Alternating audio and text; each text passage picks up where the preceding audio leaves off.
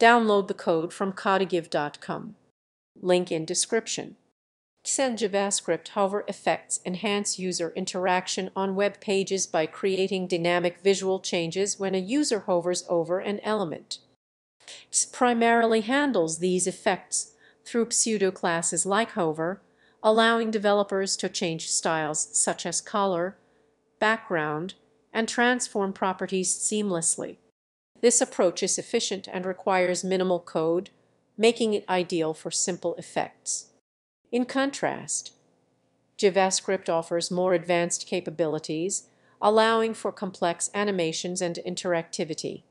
By utilizing event listeners, developers can trigger animations, modify styles, or manipulate the document object model DOM based on user actions.